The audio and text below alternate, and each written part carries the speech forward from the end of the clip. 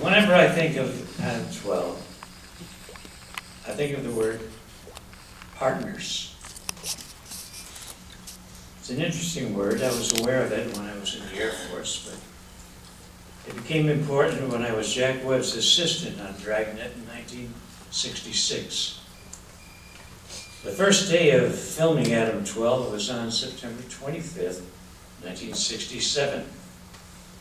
We were on location in Moore Park in Laurel Canyon, and I walked up to Martin Milner and I said, in my best Air Force technology, "Good morning, Mr. Milner, sir." And Marty looked up at me and he said, "Well, you can cut to sir. Mr. Milner is just not." And then he smiled and he said, "Tom, we are partners." Partners.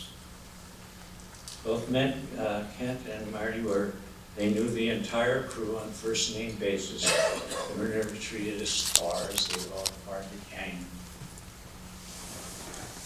The success of the show is when all of these talented people come together like a jigsaw puzzle and give 100% of their talent and lock together as partners.